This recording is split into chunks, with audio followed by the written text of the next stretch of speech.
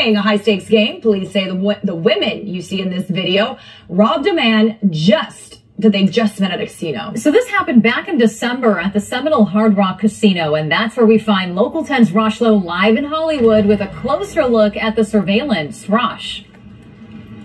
Wait until you see this video. These women were really rolling the dice because the video is so clear, which makes me believe that their number will soon come up, and not in a good way.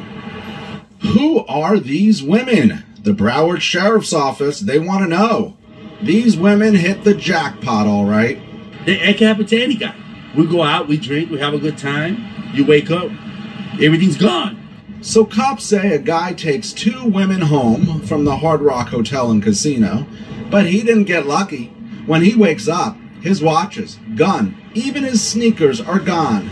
Now watch these women in this guy's home. You can see him opening the fridge, maybe a late night snack. Cops blurred his face. It's obviously been a long night.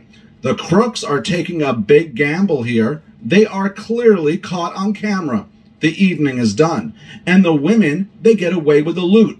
Watch the end here. The women are running away, but odds are they will be caught, especially after this video has been released.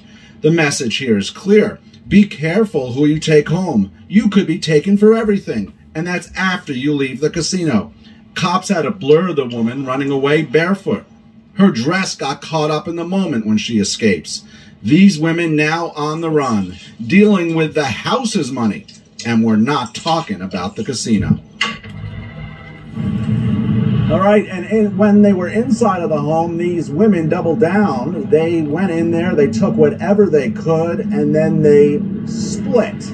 But now, police putting out this video, and this guy had really high-end cameras. So if you recognize these women, police want to hear from you. Pick up the phone and call Broward Crime Stoppers. That number is 954-493-TIPS. We'll have more reaction, more video for you at 5.